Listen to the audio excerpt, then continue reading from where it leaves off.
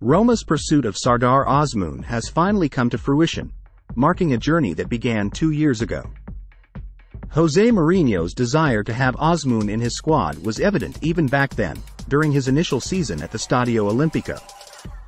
However, circumstances led to the acquisition of Sardar Azmoun from Genoa as Azmoun went on to join Bayer Leverkusen, leaving Mourinho with an unfulfilled wish.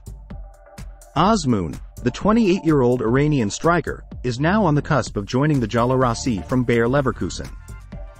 Zenit had previously playfully warned off Mourinho from their prized striker due to Roma's and Mourinho's keen interest.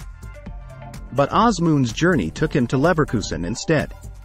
The intersection of paths between Mourinho and Azmoun occurred in a Europa League semi-final between Roma and Bayer Leverkusen, where Mourinho warmly embraced the striker before his appearance off the bench.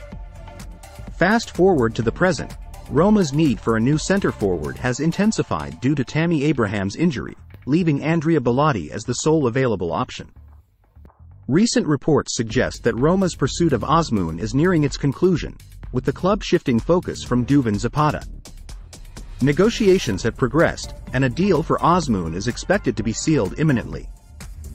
Surprisingly, Azmoun's move to Roma will be facilitated through a loan arrangement, accompanied by a buy option. Bayer Leverkusen's decision to send Azmoun on loan to Roma adds an unexpected twist to the transfer saga.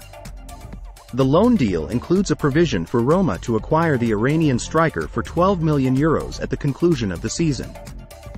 In essence, Mourinho's persistent interest in Azmoun, which initially led to the acquisition of Shomurodov, has finally materialized with Azmoun's impending loan move to Roma, offering the special one the opportunity he had sought for 2 years.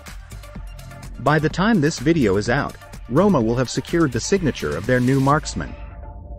If you enjoyed this video, remember to give us a thumbs up, like, and subscribe to this channel for more content in the world of sports. Thank you and thank you.